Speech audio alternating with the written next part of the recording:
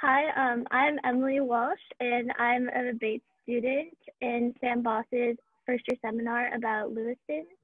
Um, and this project is an oral history of COVID-19 in collaboration with the Lewiston Public Library so that people in the future can have access to just documentation of what was happening during these times. And right now I'm speaking with Debbie Marron from Clover Healthcare, which is a nursing home in Auburn, and it's been pretty hardly hit by COVID from what I can tell. And yeah, would you like to just talk a little bit about yourself before I start getting into the interview? She said, I'm Deb Marron, and I have worked here at Clover for about 14 years. My primary responsibility is I am the activity coordinator on the long-term care dementia unit. It's very interesting, and it is a passion of mine. Working with people struggling with dementia and their families is a passion. So it's been a privilege to work with them for the past 14 years. Wow, that's really impressive. I guess I'll just get started with my first question. It's kind of broad, so just feel free to take it in whatever direction you want. But how has COVID affected both Clover Healthcare as an organization and also the residents and the preschoolers? Because I really like the fact that you guys have a preschool on site. I think that's amazing. I've never heard of that. Yeah, we are, just to tell you a little bit about Clover, we are an aged place. We have 278 beds. That means that we can have 278 people that live here. We start at independence. People that come in here may have their own cars and completely independent, and then we go down to providing end-of-life care. And along with that, we do have the preschool. So we have a wide variety of people that call Clover their home. So one of the things that I think has really changed with COVID is the feel of the building. We had a lot, it was always busy. There was just a lot going on. We had the preschoolers up here every day. We had visitors in, we had pets in, we had volunteers. We have a very strong activity department. We did a lot of activities. So the building overall is much quieter right now. So as you can, figure out that leads to maybe some lack of cognitive stimulation, some isolation. So I think one of our biggest challenges at this point is just caring for the people that call Clover their home. We want to keep them healthy, both emotionally and physically. And that is a challenge in the best of times, but it's brought it to a whole new level now, because while we're doing that, we also need to keep them safe, and we need to follow CDC best practices guidelines. So that is a real challenge. And the other challenge that goes hand in hand with that is when COVID first hit Clover, we had 21 staff that tested positive and 5 residents. Clover was extremely proactive, and we were COVID-free in a very short period of time. The staff just did amazing. But at that time, we had 21 people that had to be out of work for 14 days. So that was a big chunk of our workforce. And then people left due to fear, because at that time, COVID was even more scary than it is now, because there was so much unknown about it. They left because of their own personal health concerns. And the CARES Act was not healthcare friendly. It was very tempting to stay home and care for your family and collect not only your weekly pay, but $600 a week extra. That is more money than most of these people have ever made in their life. So we lost a lot of staff, and that today, we still feel the effects of it. Just to give you an idea, we normally hire like 180 people, positions in nursing. We are at 150 right now, and that goes up and down. So we're between 30 and 40 staff under just in the nursing department. Dietary stays between 12 and 15 under their staff. They normally have 52. They have 40. And then you have to remember that on top of that, if there is any possibility of someone coming in contact, like if, say, you live with your brother and they have COVID, then you need to quarantine for 2 weeks. All the people that you've come in contact with, we need to quarantine a whole section of the building.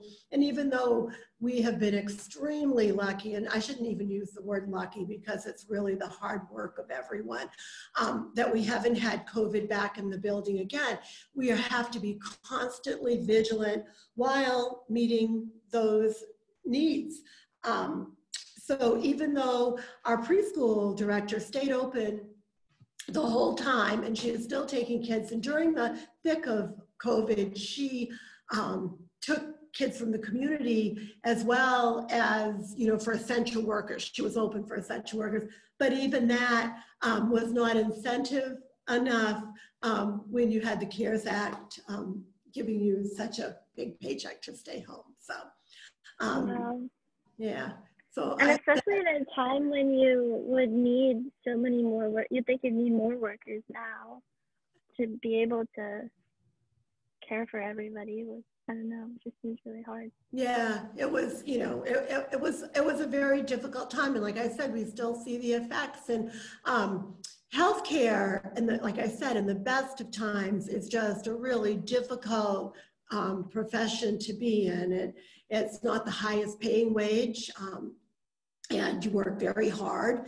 And the people that work here, I just have to say, they are the most dedicated people that I have ever met. They are the best. That's really sweet. Okay, my next question is, how have staff and residents adapted to this new normal of just, you know, a lack of people constantly in and out of their rooms and not being able to socialize as much? And I'm sure also for the staff, they must be worried about getting themselves sick as well. Yes, and that is a real concern. And, you know, the residents, by the time they come to live with us, they have probably experienced in their lifetime many new normals. You know, it's really difficult for them because they may have lost a spouse, their homes, their independence, declining health. So they have experienced all those losses, and then they come to a congregate care setting, and there may be a whole new set of losses. So now we have just brought it up to a whole new level, because you come and live here, you make relationships, you make friends, and all of a sudden the dining rooms aren't open, there's no hairdresser, they have to stay in their rooms most of the time. So it definitely causes a great concern for isolation and, like I said, decline in cognitive stimulation. And then staff concerns. I mean, you come in here, you have to get screened in daily, and just the feel is different. You know, and then with the staff, they've got added responsibilities at home. You know, there may be economic issues, there may be relationship issues, and then on top of that, you're adding now they're responsible for their children's education, either by remote learning or, you know, or homeschooling or whatever they choose to do to educate their children. And just having children, you know, that brings another whole level of their children dealing with all of this lack of socialization. So they're dealing with all of that. And then they come here and they are so committed to providing quality care for these residents. And I just can't say it enough, because this staff just deserves so much recognition. And I think they get lost in the busyness of life sometimes, because, you know, they have a heavy load to bear sometimes. Yeah. Yeah. Okay, I'll move on to the next one. I keep forgetting. I feel like we have so much more time, but it's supposed to be like 20, 25 minutes interview. So, my next one is, how has Clover attempted to combat a sense of loneliness in the elderly since they're confined to their rooms? And I was reading this article about how hard it is for people with Alzheimer's in particular, because they might not know what's going on and why their family members have stopped visiting them. Do you get a sense of, like, do you think that's happening to them? Yeah, and you know, there's such, when you talk about the challenges, and there's just, it's so wide because we service such a wide group of people. So, you know, of course, you know, and then the challenges all over the place. So the first one is that we're wearing masks and shields all the time. Oh, yeah. Human interaction, just right off the bat, when you walk into a room, they can't see your smile, they can't see your facial expression. So it's just really important right off the bat for our tone of voices, words of encouragement, affirmation, just, you know, that just to start that with. And that becomes even more important, as you were saying, with people with dementia, because they really communicate a lot with body language. So there are things that we've done to, we use a lot of whiteboards for communication, maybe for our people that suffer with dementia, so they can read it because they can't read our lips anymore. So we are always trying to create new ways of being able to communicate while dressed to keep us safe and them safe. You know, and then we have safety concerns, and we have CDC guidelines, and so we have all of these challenges. And of course, our number one, we want to keep people safe, and we want to keep them, but while keeping them safe, we need to keep them healthy, both, like I said before, emotionally and physically, because isolation will cause physical decline. So some of the things that we've done, especially in the independence and some of the assisted living where they can be more independent, they have telephones. So they're able to communicate with phone by their families. Some of them actually have iPads themselves, and so they communicate that way. We have, in the nursing home, we have phones available. At every unit, we have iPads available. We had a local business that generously donated us iPads, so every unit is able to have their own iPad. We do a lot of FaceTime, a lot of phone calls. We do window visits, which just started recently, and now that's another whole challenge with window visits, because we need to balance the fact that a lot of people have a lot of visitors and some people don't have any. So it's our responsibility to meet the needs of all of the people that live here. So we have to try to balance that all of the time. Window visits can be a little challenging for people that struggle with dementia. We do them, but some people don't have them because it's not, you know, it's not a quality of life of experience for them. So their families understand that. Some people just like to come by and look in the window when I walk by with their loved one, so they can actually put eyes on them to keep them. If there's anything that breaks my heart, is watching families have to interact with their loved ones this way. That has got to be the most difficult part of the job. It's not working hard. It's not working with less staff. It's not trying to be creative with the needs. It's watching families struggle with knowing that maybe this is the last time they're going to see their loved one, and they're doing it through a window. That is the tough part of the pandemic. That sounds really difficult. Yeah.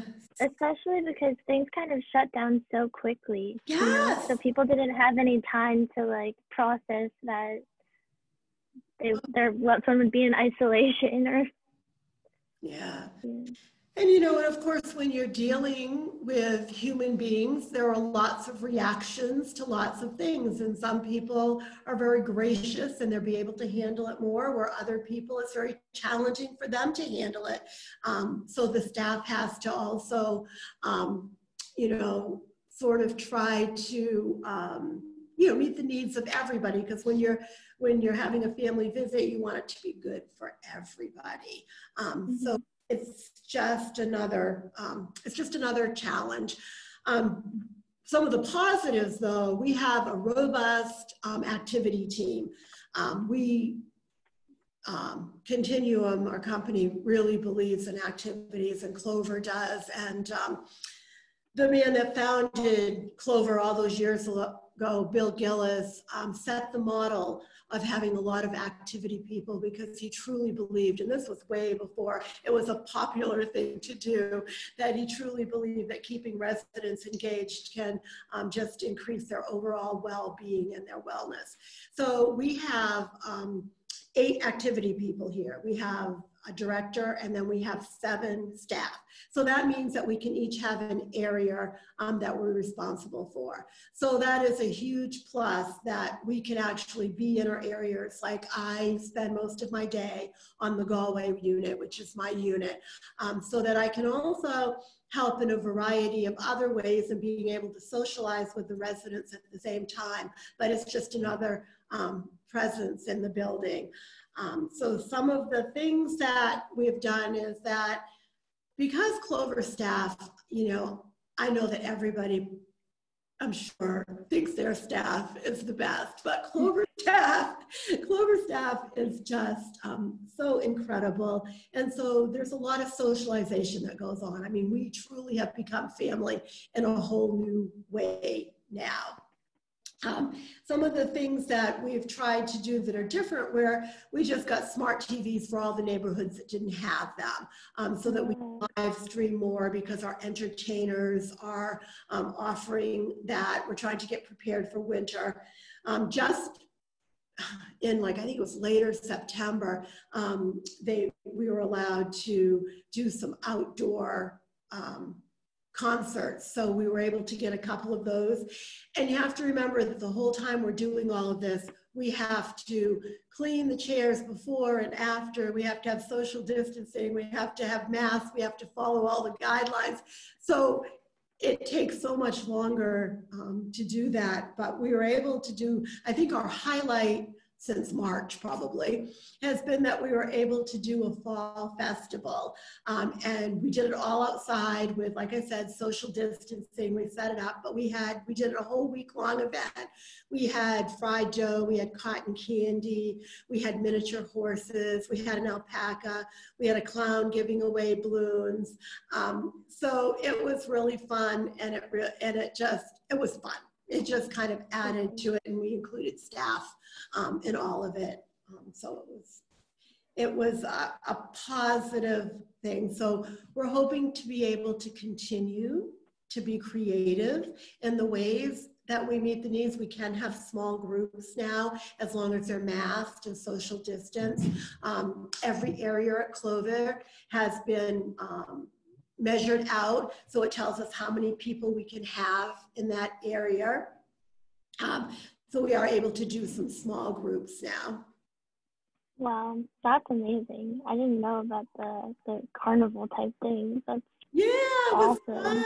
It was fun. We do it every year, but we usually do it outside and everyone hangs out. So we just had to be a little bit more creative with what we do. Yeah. Yeah. So we're like, oh, I'm sorry. No, sorry. I was just gonna say the time is flying by, so I might have to combine my last 2 questions. No, I could talk to you all day. I will answer quickly. Okay. I'll do both. So one is, have residents been able to keep up their friendships with the preschoolers? Yes, they have been. When we were in the thick of it, they actually would do smile parades, and they would go around and window visit and knock on the windows and have balloons and signs. And yeah, so that was right in the thick of when COVID hit. You know, our preschool director was amazing, and they're doing it outdoor learning now, so residents can watch from their windows. They do dance parties in the street, in the driveway, and so we are doing the best we can. They have done some Zoom. They're looking to do a costume parade around the building. So yeah, so we've done the best we can with the guidelines. Yeah. Wow, that's awesome. I couldn't imagine that would still be able to happen. I didn't even know that the preschool is still open. I couldn't tell from the website, but yeah, that's awesome. Yes, they never close, so kudos. Wow. Yeah. Yeah, that's amazing. Okay, and then my final question is, how can Bates students or other community members volunteer or just help out with Clover in some form? As in, like, Well, what are Clover's biggest needs? Yeah. Well, as you know, everything has to be either virtual or, Yeah. At one point we couldn't accept anything into the building. We now can. We had a business that just gave us blankets and crosswords and, you know, crayons and color pencils and just all kinds of goodies to keep the residents busy. So we can always use it's just fun to get a package. We split up the packages and then we brought them back to our individual areas, and then we were able to open them up, and it was just fun for them. So packages are always fun. You know, support and connection, you know, anything virtually, you know, that is going on, we can always, now we can live stream it all. So just support and connections is what you can do. And just to understand that, you know, senior congregate care is probably never going to look the way it has in the past. And things change daily. It's a new world. We have to be very fluid all the time. So like I said, connection and support.